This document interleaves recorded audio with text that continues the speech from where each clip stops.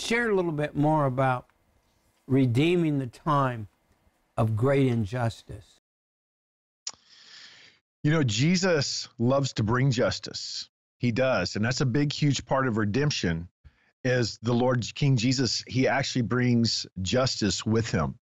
And I want to tell you, number one, I want to tell you, sir, I'm so sorry for all that you've been through this last year. And I'm sorry because there is suffering and there is persecution. And a lot of people that are watching have suffered incredible loss and they've suffered incredible persecution.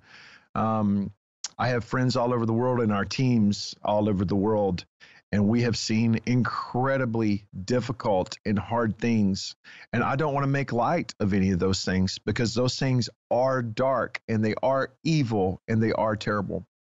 I think that the shift that has to take place has to do with a couple of different things because it reminds me of the book, A Tale of Two Cities. It was the best of times and the worst of times. And I think that the closer that we get to the return of King Jesus, the more extreme things are going to be.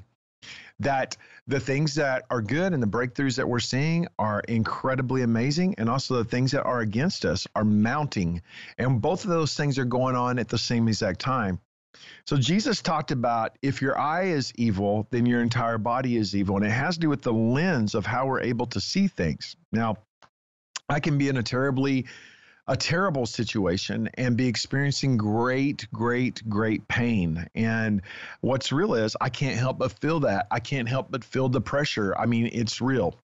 But I'm not alone. And when I say I'm not alone,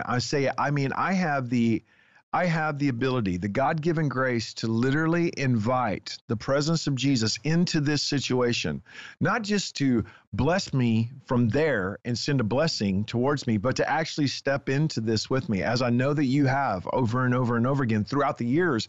You wouldn't be alive if you didn't have the presence of Jesus within your life. And so we all know that.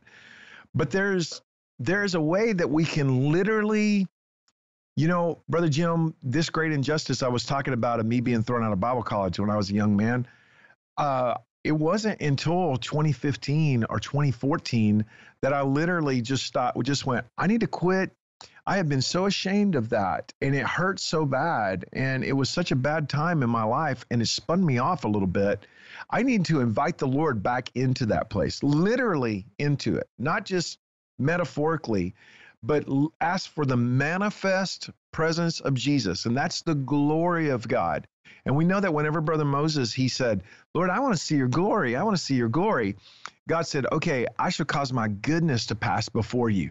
That when God shows up in his glorious way, or what is it? It's his visible awesomeness. It's his tangible presence. Our Hebrew brothers and sisters call it the weighty presence of God. He shows up as goodness. And we know that goodness overcomes evil. The Bible says, do not be overcome with evil, but rather overcome evil with good. And goodness is attached to the manifest presence of Jesus. And so I asked the Lord, I said, Lord, you're not subject to time. You know, it doesn't matter if I invite you into now or into my future, into my past. You're not subject to time in any way whatsoever. Lord God, be with me on that day that man spoke so shamefully to me. Be with me on that day where my heart was so broken. Be with me on that day, Lord God, and I rely upon you. And then, boom, it changed my now. And all of a sudden, that same exact Bible college began to require its students to read my book. Well, inviting the Lord into that place and asking and believing in the power of redemption is everything for us as believers.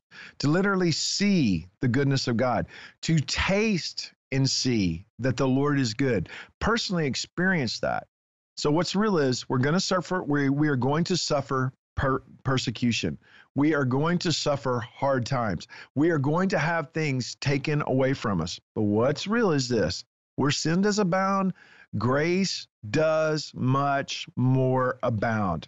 And we will not be dismayed. We will not stop. We will not fall back. We will not just decide we're going to sit around and rock back and forth and freak out. That's not what we're going to do.